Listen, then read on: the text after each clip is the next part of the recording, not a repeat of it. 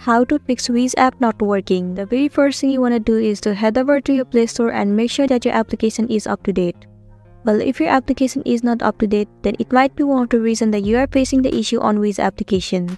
In that case, all you want to do is tap on update and update the application to the latest version.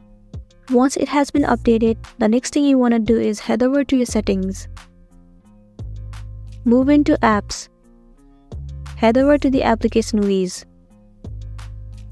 Tap on storage and cache. Right here you need to clear the cache and the storage of this application, so tap on clear cache. And then tap on clear storage. Click on OK. Clearing the cache and storage will remove all of the unwanted bugs from the application, and it will make your application run smoothly. It might also fix the issue that you have been facing on this application.